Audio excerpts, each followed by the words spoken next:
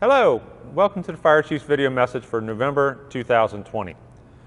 Let's start off with member health, member welfare, and member fatigue. As we process and reflect on our lost members, bad days, memories, calls that have impacted us, each of us processes differently.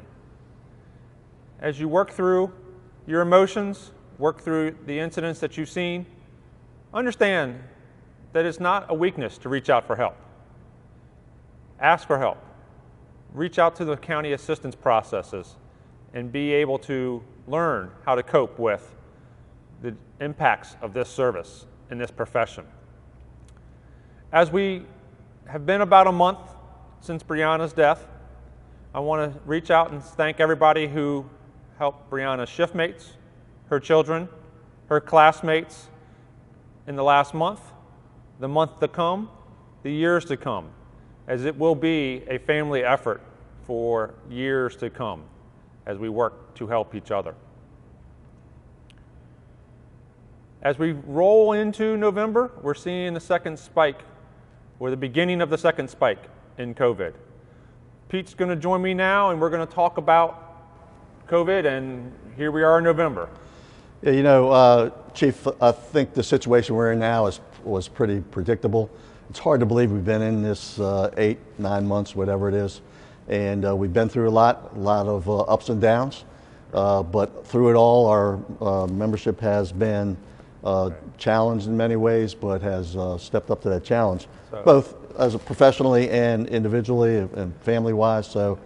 You know, you talked about the fatigue a little bit. Fatigue is definitely it, and we are just 2 weeks past the safety stand down, and I want to thank everybody for taking the safety stand down, taking that training, sitting down with their shift mates, their duty crew members, and going over the important information. 2 weeks ago, we had 91 folks on the day of my email unavailable to work or unavailable to come in for their standby. This morning, that number is 79. It's coming down slowly, but we still have the highest daily number of COVID positive members than we did in the first surge. Our numbers are very high, and we need to keep our focus on ways and means to keep each other safe, keep our families safe, and to be able to help and respond to the residents' calls. Well, certainly not justifying those numbers, but the community numbers are way up too, and not only locally, but across the state and throughout the region. So that being said, I think that you know, with the safety stand down and the focus or refocus on our PPE and guidelines on how to protect ourselves and protect our patients and also our families, I think can go a long way. So everybody should already be looking at the daily brief, but there's some new information. Some great work by Captain Tim Burns is now a part of the second page on the daily brief. It's an analytics page. It talks about the PUI count. Yesterday it was at 36, so our numbers used to be in the mid-teens. Now we're almost double that, and we're seeing, you know, between 20 and 30 PUIs on a daily basis. Go to that daily brief, get the updated information of the patient encounters, the PUIs, be able to be aware of that as we are seeing that uptick. But let's talk about face covers, dinner tables, and turkey, because next week is Thanksgiving. There was a great post on the blog 2 days ago on the 17th that talked about turkey, and it talked about everybody's personal responsibility of limiting their exposure outside of the fire station. As we go to a family gathering, be it a group of 5, a group of 10, a group of 20, there's a high chance that somebody in that group of 10 will be COVID positive or COVID symptomatic.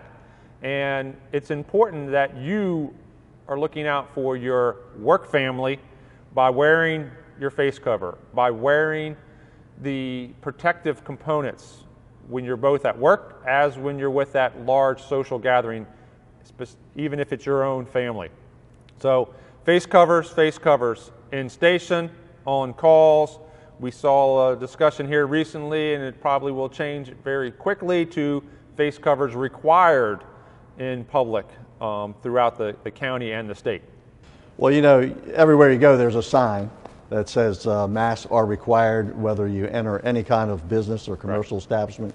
Certainly, we have those guidelines for all our fire station facilities, fire rescue facilities, so that just makes good common sense. Hopefully some of that will transfer to our family situation or our personal situation, also to protect us, but also protect our family members. And when we're talking turkey, we're going to talk about mealtime and the dinner table. We are seeing a high association to exposures at the table in the fire station. When the 5 of us from the engine and the ambulance are sitting down together to eat, we're eating without our face cover, naturally. 30 minutes to sit down, all of us have our covers off, and we're less than 6 feet apart. We've got to improve and break that chain at the dinner table. Eat in shifts. Eat a couple people in the TV room, a couple people in the watch office. Be able to separate yourself when you're at your weakest level of protection while you're eating without your face cover on. So we've got to do that. Additionally, one of the key components that the safety cards we sent out last week talked about, adding ventilation. Open the window. Yes, it's 30-some degrees right now. This weekend is going to be back up into the 60s, but open a window, open a door, set up a fan, let a breeze work through. That'll greatly reduce the transmission opportunities for those airborne droplets and particles. So, COVID fatigue, thanks everybody for doing a great job. Wear your face covers, wear that PPE as you have been doing on calls, and focus on your personal safety, your shift mate safety, and your family safety at home. And of course, it's nothing new. Back to the basics. Wash your hands, social distance, wear the face cover. So we're in November. Thanksgiving, like I said, is right around the corner. We just kicked off the employee charity campaign. I want you to talk about that. Go ahead, Pete. Yeah, so again, we had a pretty good year last year. In fact, we had a great improvement working with some of the labor groups and volunteers and so forth. We were able to make some pretty significant increases in our contributions. So again, we've kicked out, now this is the employee annual charity giving campaign, and it's easy to do, it's online. So we're asking everybody just kind of give a look. I mean, this year, I think there's a lot of potential for charitable groups to benefit directly from what we can, whatever we can contribute. Keep in mind the county will pay, county executive has agreed to pay all the administrative costs, so 100% of your contribution will go to your charity, whether it's your school, whatever local group, but certainly it can be, we recommend a couple of those fire service organizations that help firefighters directly. So we also are getting ready to come around the corner to our holiday runs, our Santa runs and our menorah runs, and we're working with the health department to do that in appropriate precautions with the pandemic. So that messaging will be coming out. We want to see Santa or other folks out there in the community spreading some cheer. We're not going to have contact. We're not going to stop. We're not going to have gatherings around the apparatus and no handouts, but we're going to have the opportunity for our volunteer members to go out, engage with the community with our Santa runs and our other community runs with appropriate social distancing and face covers. That also brings us to Toys for Tots. What do you got on that? Well, they are kicking that off, and I know that it's going to be a real challenging environment for the Marines and the Toys for Tot program. Obviously, they usually have hundreds, if not thousands, of boxes just about everywhere you look throughout our community. It's going to be very limited this year, and we're going to have to take some precautions. It's going to look different this year for us too. So we're in discussions on that. There's absolutely the need. We want to allow people to drop off the Toys for Tots, as well as ensure that they're not coming into the stations to do that drop off. So Some work is undergoing. We don't have a final answer yet, but it will be transmitted as soon as we do about how we, as 37 key locations throughout the county, can be drop-off spots for toy giving.